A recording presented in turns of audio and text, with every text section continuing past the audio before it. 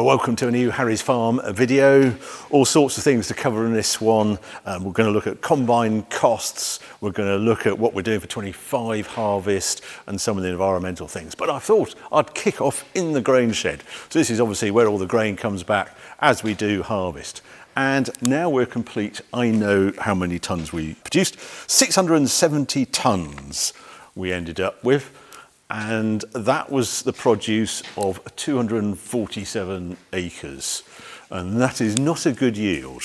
It is an average of 2.7 tonnes the acre. Sorry, it's not in hectares or tonnage in hectares, but I like to use acres. And that is around 12% less than our 5-year average. That's sort of how you predict where your wheat is when you're budgeting. 5-year average is the accepted way. It seems I'm not alone. Everybody is down on their average yields across the farm, and I am absolutely not surprised when we look back at what this season has offered, and that crazy rain from middle of October onwards right through the winter, well, all the way through, and then in the critical grain field period, just no sun, cloudy, no, crazy rain, thank goodness, that had stopped, but we just didn't have that sunshine that does give bulk out the grains. So this is the pile I've got left.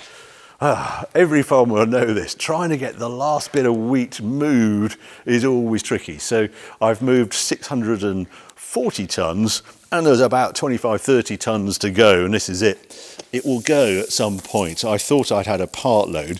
What the grain trade don't like when you sort of grow tonnes that don't fit the capacity of a lorry, and lorry's 28, 29 tonnes. And yeah, it's always that bit when you've got about 8 or 10 tonnes left and you end up in a bit in a corner and put it in a trailer or something. But yeah, that is harvest this year. And I'm looking, just the size of this year's harvest in the UK, I think it's around the 11 million tonne figure. Way down on what we normally produce, 14, 15, up to 17 million tonnes. So I think it's one of the worst harvests in decades is that what I'm seeing about this year's harvest. Goodness knows what it's going to be next year with all the environmental schemes coming on board as well. But yeah, the plus side, it is Dawson wheat. It's performed, it's very good spec weight.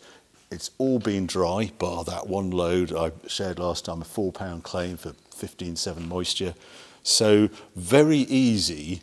Feed market likes it. It's a good sample. I just showed you there's not a lot of trash in it. It's reasonable grain. So nothing wrong at all with the sample, just not quite enough of it. The other thing I ought to say on that is this year I shouldn't expect a good yield. We had 247 acres. Only 100 acres of that was what I term first wheat, 50 acres second wheat, but I had 98 acres of third wheat on the farm this year. Because of this environmental thing, we didn't get notified that the stewardship was going to start.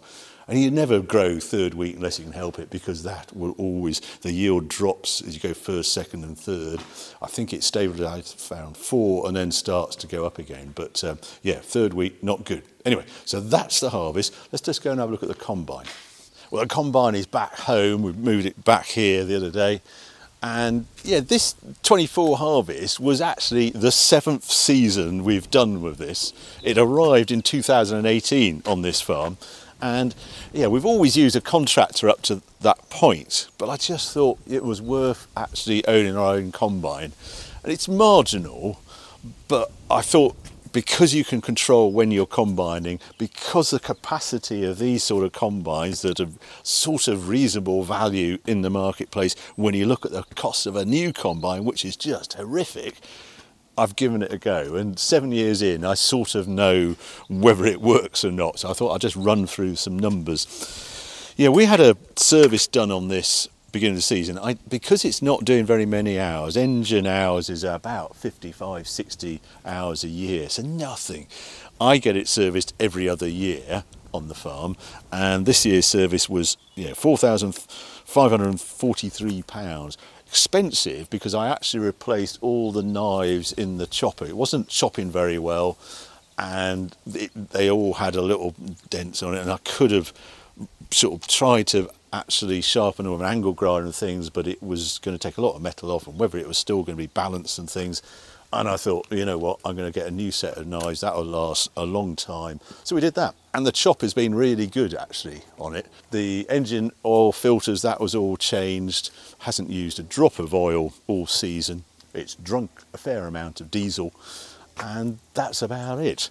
Now, because I've had it, that's the 7th season with it, I know how much I've spent on servicing over those 7 years, and it's £24,827, nearly £25,000 on servicing. Yeah, combines, they eat money. That's why you're careful whether it's actually worthwhile owning one, and rather than using a contractor. But a contractor charge is £52 at the moment to combine an acre with chop.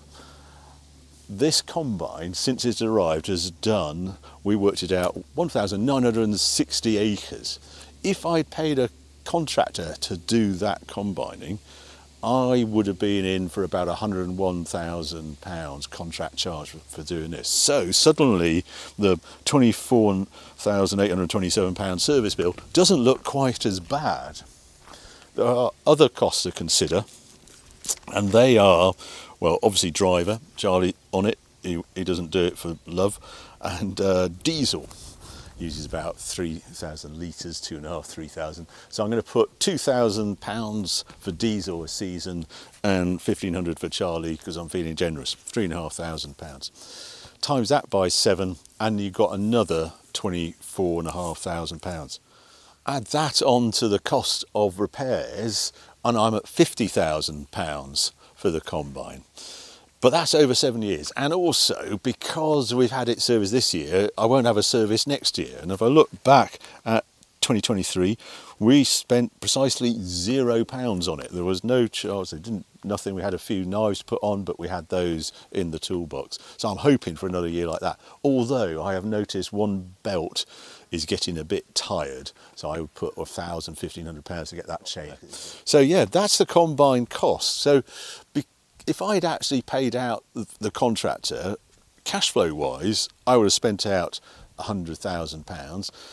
I've actually spent out £50,000, but by doing that sum, I'm ignoring depreciation, and there is bound to be depreciation as well, but I haven't actually had to pay that out. I only take that pill when I sell the machine. But looking at the second-hand price of this, I paid £86,500 for it in 2018. It's probably 66,000 now, so 20,000 depreciation. So I'm still around the 30,000 up on using a contractor. But the big plus is the fact that we've combined everything dry since it arrived. So we've never had, we can go when we want, when it's fit, and go and get it and not have to worry about having wet wheat in the shed. The other clever thing with this machine is it has a satellite tracking on it and it knows the yields. And I can now look back to where I got that yield from, and it's really fascinating to see that with these maps that are different colours, and you look around the fields. So what I'm going to do now, take you to one of those fields and just explain the map, and then we can see it actually on the ground. Now we're in a field called Fuzz Ground, which is a great name, and this field had a real wet patch in it and basically didn't yield anything. I'm going to see if we can sort of see the difference. It's around here.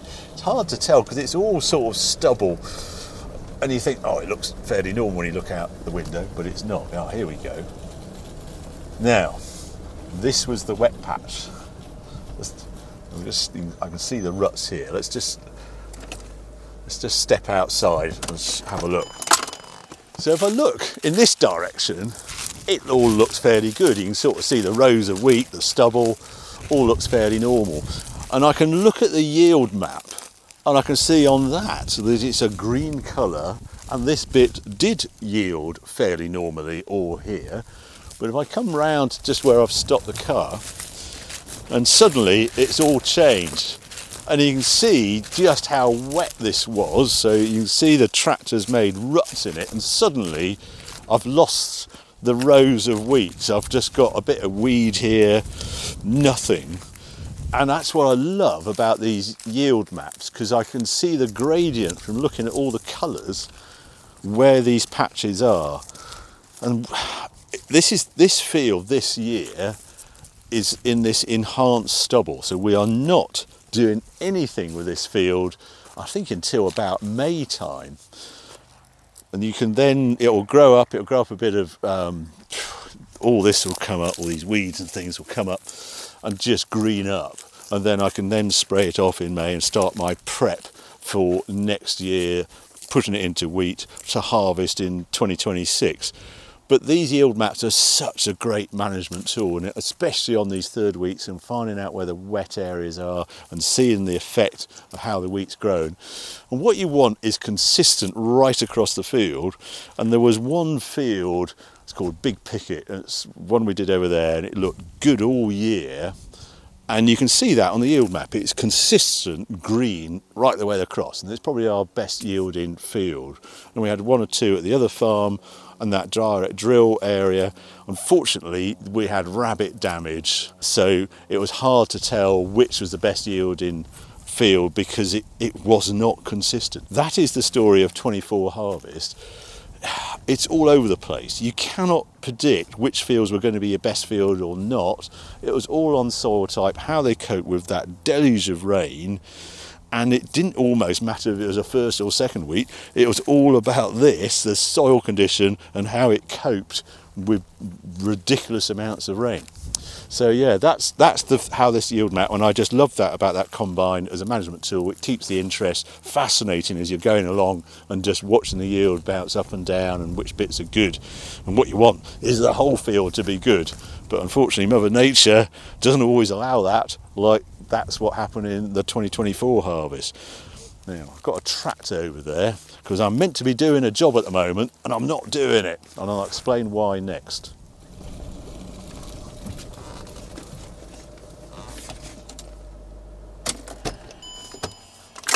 Stan, come this way, come this way. Right, this little bit, we're still in fuzz ground, but this was the other area that didn't grow anything. And again, it flooded out, always floods at the far end of this field, and in a really bad season it floods this side just in that dip as well.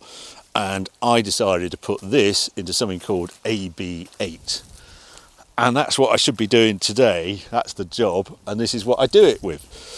There's a slight issue that there's a breeze blowing, and this is very fine seed. AB8 is a grass margin with wildflowers in it. So how I do it is I have a spinner on the front of the tractor there, which I have the seed in, and then I don't drill it. We use the cultivator here, carrier, Badestad carrier, and have the lightest disking.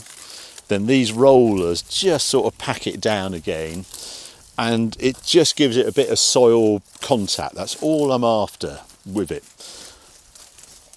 And you don't really need to have to drill it or anything, but because I'm spinning it out, we'll have a look at the seed actually, that would sort of explain it. And it's just really light, and once it's windy, you can't guarantee you get full spreading width. This machine has also been really busy, because what we do is straight after the combine, the bits we are growing wheat in again, you've got to remember that half the farm is in enhanced stubble and the other half we are growing wheat in. That half, I just give this a light disking, and that's just to get any weeds germinating, just to get that soil contact going. And I find it fascinating when you look around all these arable fields, you can see these dead straight line. It looks like a zebra crossing everywhere. It's so uniform, or a striped lawn or something. And that's all to do because all tractors, majority of tractors now have guidance on them, and they are absolutely dead right, and within 2 or 3 centimetres you go across the field tracking across, and the tractor's steering it rather than tractor drivers, and we always used to have a bit of a wobble on. It was always trying to keep it straight. But let's have a look at the seed. These are the bags. This is a half bag. It goes on at a rate of 20 kilos a hectare, and the cost of this seed is about £12 a kilo. So yeah, £240 a hectare seed cost, which is expensive. This will last a few years. Right, now we're in. And that basically, you can see, is the mix. That is grass, and you can see that will just, I just try and spin that. Well, that isn't going to spin full width, and it's got, it's quite expensive seeds. You can see there's some wildflowers here. Not quite sure what they are, but you can see different seeds. But I need dead still conditions to be able to do it. It won't spread it very wide, but I want a consistent width so it's not blowing all over the place. So that's my next job on the farm, pushing that in, and that is about 1.8 hectares of this corner, taking out this area that always floods. It's pointless trying to grow wheat on it. I'll have a grass margin on there, a few wildflowers, keep the wildlife happy, and there you go. So there's an update on what's happening on Harry's farm. The next one will probably be later in the month, and then we'll be just getting ready for putting the wheat in, and I'll explain a bit more what we're going to do, how we're going to justify the machinery with half the acres. Does it actually work as a business? That's for next time. So I hope you enjoyed this video. If you did, keep watching, keep swimming. More videos coming along very soon.